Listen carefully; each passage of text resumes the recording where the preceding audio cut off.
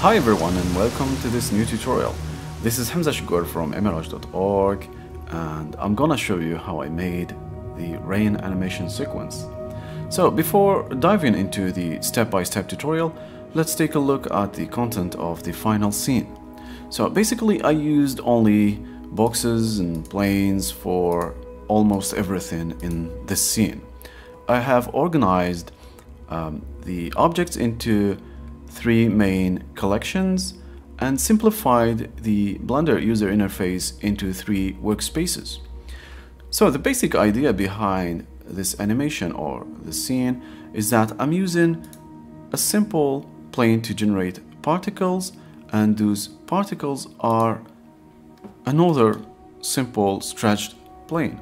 For the fog, I used a box to which I applied a material, a set of volumetric shader and procedural textures, and then I animated some values like the Y translation axis using modifiers inside the curve editor.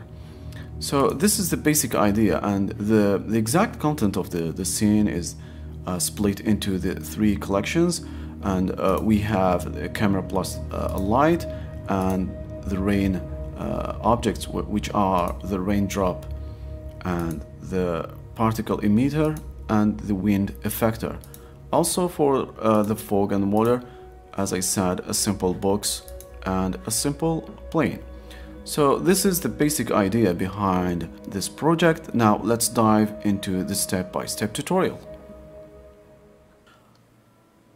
Okay, on a new Blender session, delete everything and create a new plane.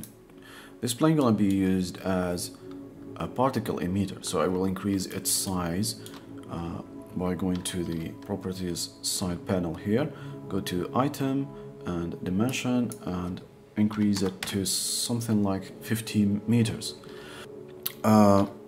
Move it to the top here, rotate it like this. Now create another plane and stretch it along the x-axis. So name the first one something like rain emitter, the second one as rain particle. Okay, so now let's set a particle system. Select the rain emitter object and go to the particles properties here and add a new particle system. Basically, we have those basic parameters, which are the number of particles, the first frame to which the animation or simulation start. So I'm gonna set this to negative 100 to have something already set on the first frame, and increase the end of the simulation to 250 like the length of our animation, and increase the lifetime to 100.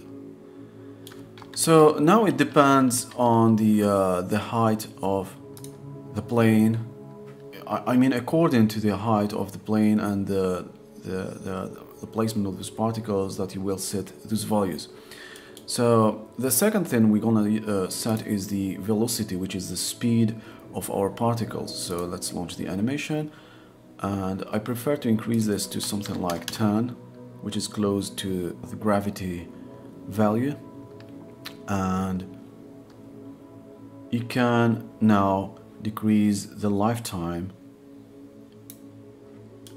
so you have only particles at this level, something like this, and use the same value in negative here. So you're gonna have the same like height and number of particles, visible particles from the first frame. Okay, so you can increase now the number of particles. Let's increase it only to 10 times, so 10,000. and go to the render tab here and switch to object, render as object, and pick the instance object here, rain particle. Increase the scale to 1, and as you can see, it's not in the right direction. So go to rotation here, enable rotation, and enable dynamic 2. So let's see now the simulation again.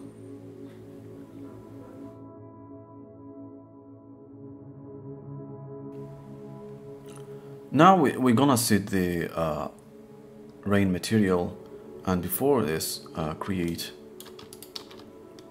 a light area and turn it in, like for example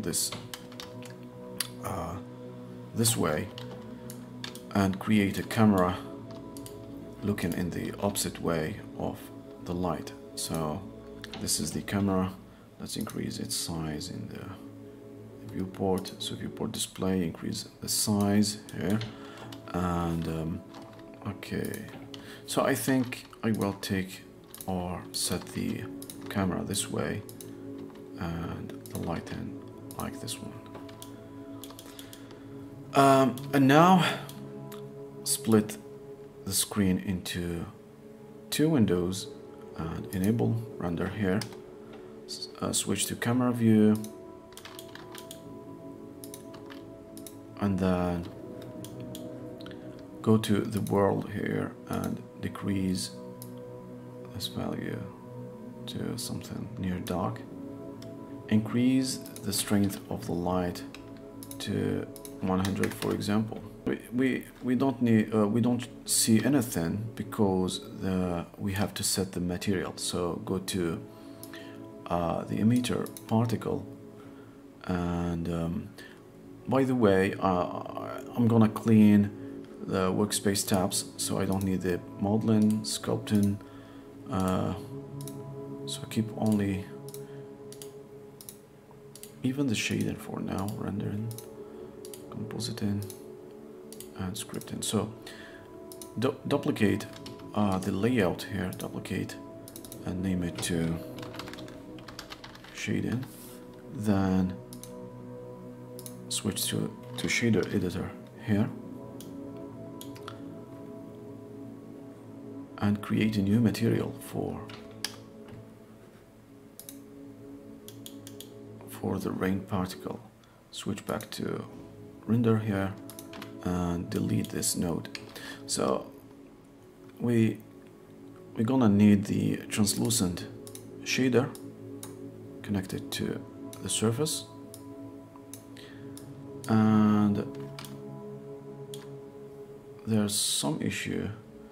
Rain particle, maybe we need to increase the area light. Yep. Okay, we start to see something.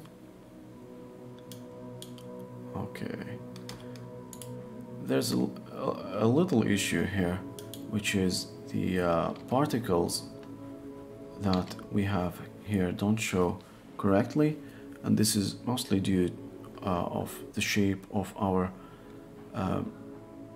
rain particle.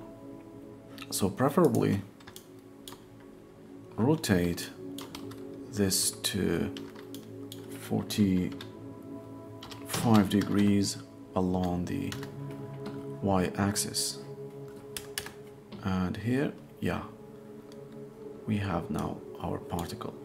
And now switch back to shading mode, and we're gonna need a transparent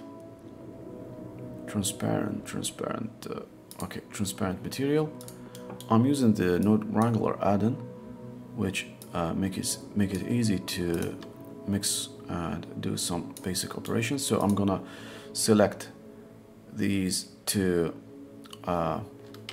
shaders here and hit Control O, Control 0 to mix between them.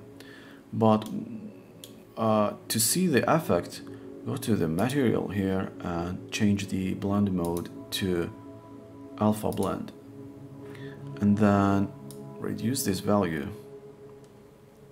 till you have something that looks correct.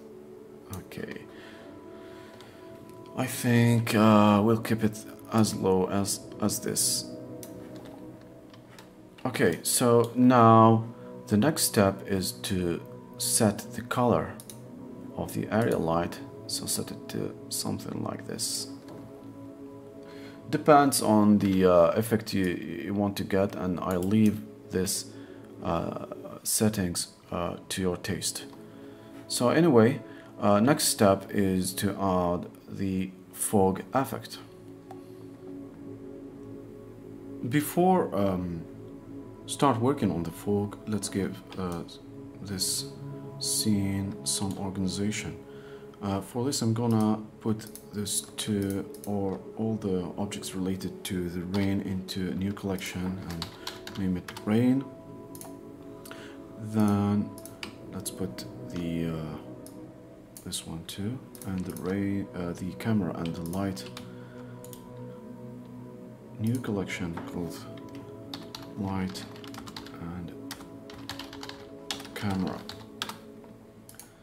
Okay. Delete this collection, it's empty. Now let's create a cube to recenter the cursor, and create a cube to be used for the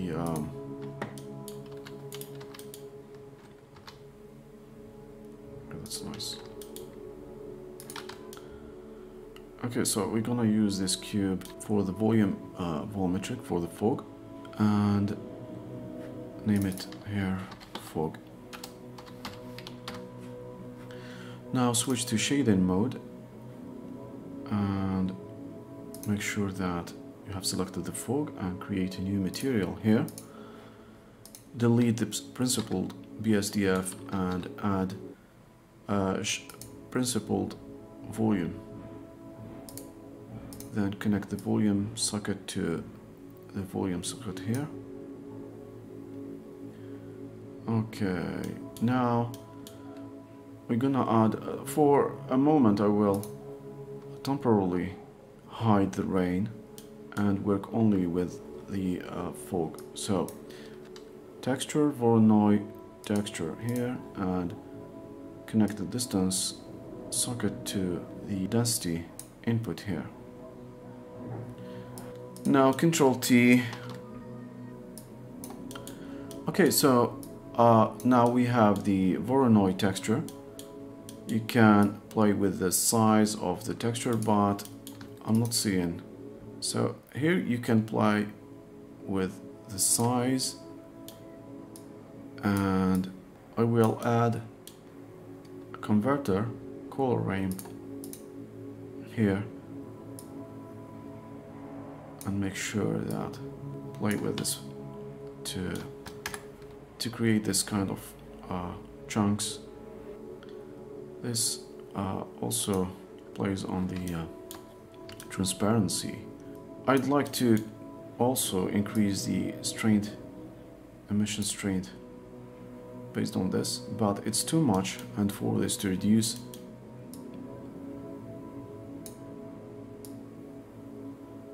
so for the emission strength, it's too much. So to reduce this, I can add a vector math node here and divide this value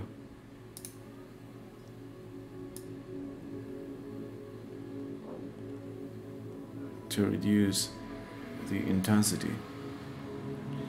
So this is the first thing. The second one is I can play with the scale by and the contour of those circles or spheres, because it's 3D, over this. And also we're gonna see this for animation later. Now I have perfect shaped spheres. I want to add some noise to their shape, and for this I will add another texture, which is the wave texture, and mix it with the vector mapping there. Very simple.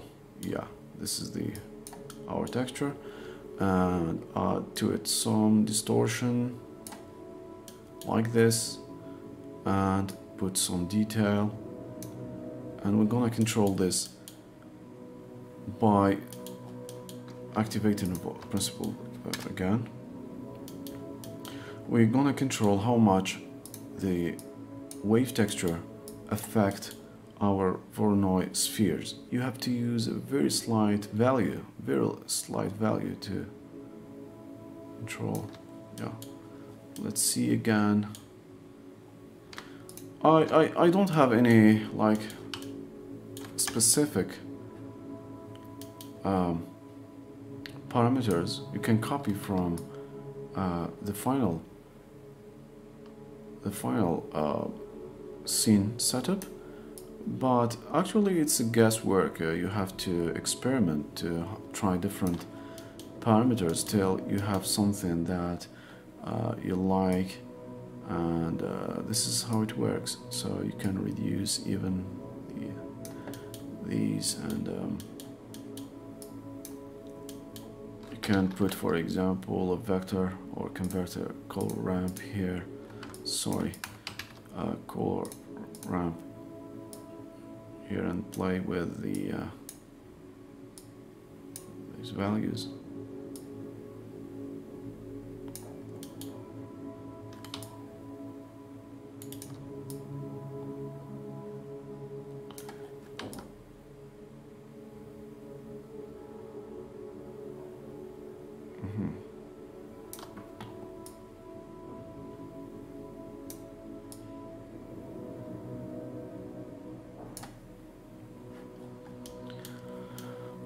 What we could do otherwise, we can let's see again with the particles. So you can see that the fog texture is too visible, so I can reduce and make it more transparent.